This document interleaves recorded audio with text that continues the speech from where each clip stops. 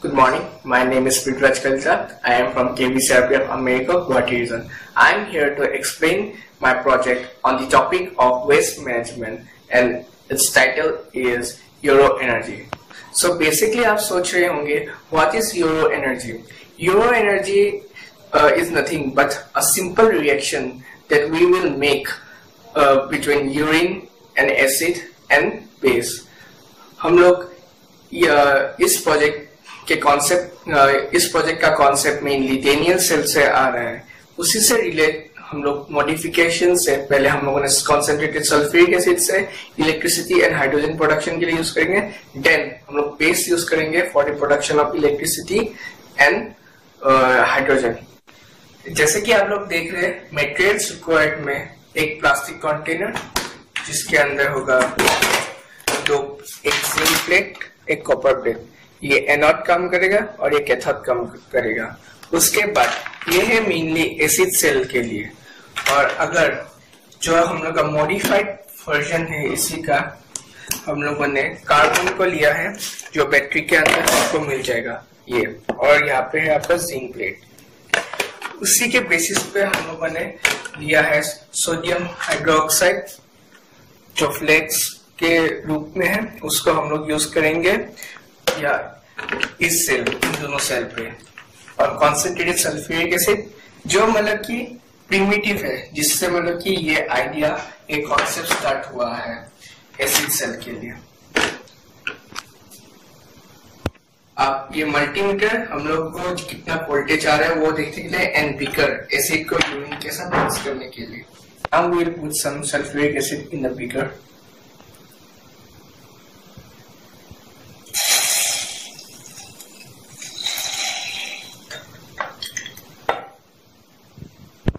अब मैं यहाँ पे कॉन्सेंट्रेटेड सल्फ्यूरिक एसिड पोर करने वाला हूँ.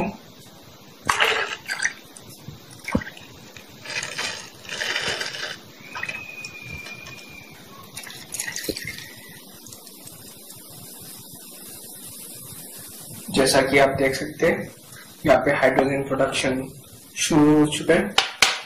एंड अब हम चेक करेंगे ये कितना वोल्ट हमको दे रहा है.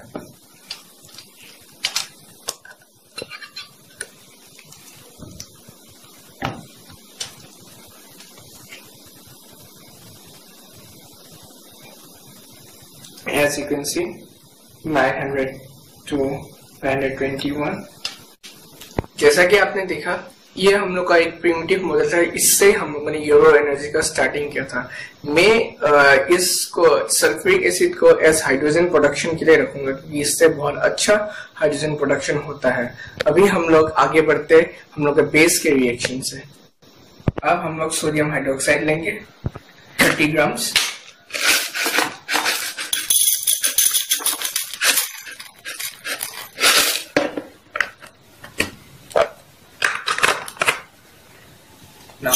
इसको हम लोग यूरिन में डाल देंगे.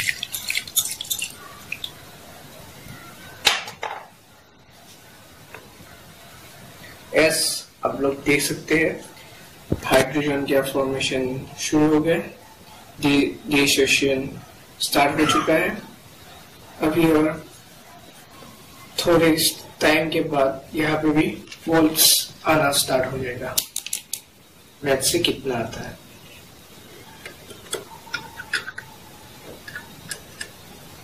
As you can see, यहाँ पे 1 वोल्ट ऐसे ही आ रहा है.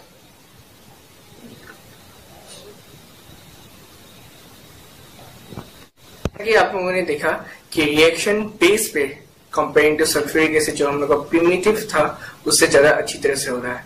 अभी हम लोगों ने उसी कॉन्सेप्ट को लेके बेस और मतलब कि डेनियल सेल को बेस के साथ रिएक्शन करके दिखाया था.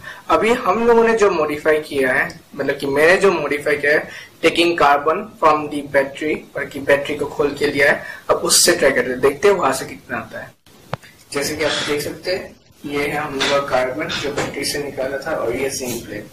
और अभी हम लोग फिर से 30 grams of sodium hydroxide flex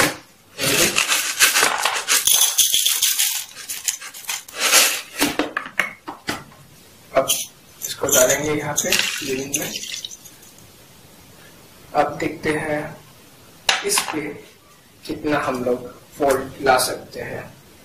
थोड़ा टाइम हम लोग वेट करेंगे। अब देख सकते हैं यहाँ से हाइड्रोजन अच्छे अमाउंट में रिलीज हो रहे हैं। मतलब कि आप समझ सकते हैं कि हम लोग एक ही तीर में दो निशाना लगा रहे हैं। हम लोग फ्यूल भी प्रोड्यूस करें, एक साथ इलेक्ट्रिसिटी भी प्रोड्यूस कर रहे हैं। देखते हैं अब यहाँ पे कितना आ रहा है।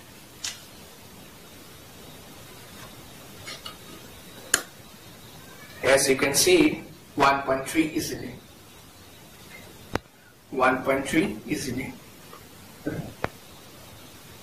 1.3 मतलब कि ये ज्यादा सफिशिएंट है, सबसे ज्यादा कंपेयरिंग टू पहले के हिसाब से। हमने देखा पहले हम लोगों ने लिया सल्फ्यूरिक एसिड सेल जो डेनियल सेल से लगभग सिमिलर ही था। वहां पे हम लोगों ने प्रोड्यूस किया था 0.920 या फिर 22 ऐसा वोल्टेज हम लोग को मिल रहा था, जो बहुत हालांकि कम ही है, लेकिन उससे हाइड्रोजन का अमाउंट बहुत अच्छी तरह से रिलीज हो रहा है। फिर हम लोगों ने लिया बेसिक सेल जिसमें हम लोगों ने सोडियम हाइड्रोक्साइड यूरिन के साथ रिएक्ट किया। वहां पे भी हम लोग zinc plate and copper plate use किया और हम लोग को मिला 1.1 volt which was quite good. लेकिन जब हम लोगों ने वहां पे कार्बन एंड जिंक प्लेट लिया तब हम लोगों के पास आ गया डायरेक्ट 1.3। तो अगर हम लोग कंपेयर करें इन सबको तो एफिशिएंसी ज्यादा बेस पे आता है, प्लस कार्बन में आता है, कार्बन वाले में आता है। सो ये लो कॉस्ट भी है और प्लस अच्छी तरह से इलेक्ट्रिसिटी भी प्रोड्यूस कर रहे हैं and as well as hydrogen production. अब बात करते हैं इसको फ्यूचर में हम लोग कैसे यूज करेंगे। ये है टॉयलेट्स ऑफ हॉस्पिटल्स, स्कूल्स या फिर ऑफिसेस या फिर गवर्नमेंट टॉयलेट्स जो पाइपलाइन से होके अंडरग्राउंड जाके एक टैंक पे स्टोर होगा, जहाँ पे ये रिएक्शन टेक लेगा, जिसमें और वहां पे दो पाइप कनेक्ट रहेंगे। एक पाइप जाएगा जहाँ पे हाइड्रोजन को हम लोग स्टोर करेंगे या फिर किसी मशीनरी थिंग्स पे हम लोग यूज करेंगे इस पाइप से। उसके बाद और एक पाइप कनेक्ट रहेगा ऑसिलेटर के साथ, जहाँ पे हम लोग डीसी करंट को एसी में कन्वर्ट करेंगे। जैसे कि इस रिएक्शन में डीसी करंट प्रोड्यूस हो रहा है, उसको हम एसी में कन्वर्ट करेंगे ताकि एफिशिएंसी का लेवल और भी ज्यादा हो जाए, और वो जाके हॉस्पिटल्स के टॉयलेट्स या फिर स्कूल के टॉयलेट्स या फिर उसको हम लोग स्टोर कर सकते हैं। जैसे कि हम लोग इन्वर्टर यूज करते हैं घरों में, हम लोग यूरिन को भी हम लोग इन्वर्टर ऐसा स्टोर कर सकते हैं। इसीलिए हम लोग लो एफिशिएंसी मतलब कि कम दाम में ही, और इस प्रोडक्शन से ना कोई हार्मफुल गैस प्रोड्यूस होता है और ये टोटली इको फ्रेंडली है। सो देखा जाए तो इस प्रोजेक्ट से हम लोग का बहुत ज्यादा ही प्रॉफिट है। हम लोग इससे कार रन कर सकते हैं इजिली, देन उसके बाद हम लोग उससे इलेक्ट्रिसिटी भी प्रोड्यूस कर सकते हैं। तो जैसा कि आपने देखा, यूरो एनर्जी मतलब production of hydrogen fuel and as well as electricity from human urine. सो इस एनर्जी से हम लोग टोटली ग्रीन है, मतलब कि ये अर्थ को थोड़ा भी पोल्यूशन नहीं करता। हम लोग उल्टा हम लोग अर्थ को प्लांट्स को ग्रो करने के लिए मतलब कि ग्रो करने के लिए और भी उत्साह रहे हैं। जैसे कि हाइड्रोजन जब हम लोग बर्न करते हैं तो हम लोग के पास वाटर आता है, तो प्रॉफिट ऑफ अस। और जैसे कि आप समझ लीजिए अभी स्वच्छ भारत अभियान के ऊपर हम लोग क्या करते हैं, स्वच्छ भारत अभियान, लेकिन हम लोग क्या करते हैं फुटपाथ पे जाके तब भी मतलब कि यूरिन हम लोग कर लेते हैं, क्योंकि हम लोग को वहां पे कोई प्रॉफिट नहीं दिखता। अगर सोचिए गवर्नमेंट टॉयलेट में अगर हम लोग यूरिन कंट्रीब्यूट करेंगे वहां पे अपना, तो हम लोग को अगर कूपन मिले हाइड्रोजन फ्यूल भराने के टाइम, पेट्रोल के टाइम, तब हम लोग कहेगा हाँ भाई हम लोग को वहां पे जाना होगा, हम लोग को लाभ हो रहा है, तभी हम लोग मतलब कि इसको और आगे बढ़ा सकते हैं। और ये मेनली हम लोग को विलेज एरियाज में और भी काम आएगा, क्योंकि वहां पे तो इलेक्ट्रिसिटी कुछ जगह में पहुंचा नहीं है, लेकिन ऐसे हम लोग उन लोग के टॉयलेट से इलेक्ट्रिसिटी प्रोड्यूस कर सकते हैं।